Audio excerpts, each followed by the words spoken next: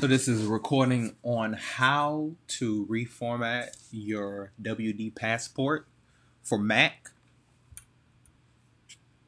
So one of the things for me I'm finding out is that I do a lot of recording, do my own Facebook live shows and upload them. And if you're somebody like me who probably have a lot of high quality files, your MacBook can start to load up. So that's why I got this my passport WD, which was 1 terabyte for now.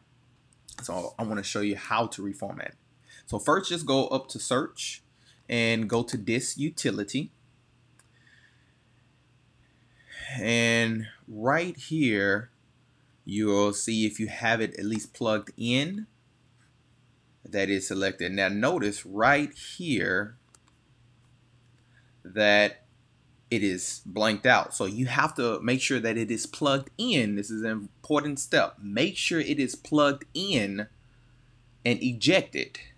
So if it is not ejected, this will not work. Okay, so then you'll come up with a screen. Make sure that's grayed out like that, and then you go here, and then you'll get both of these options. So I'm just gonna name it Boris Passport, and it's going.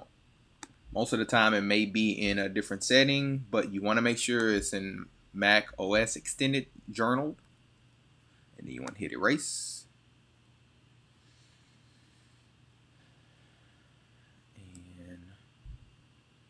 It's formatting, and that is done. And now that's pretty much it. And you have formatted your WD My Passport.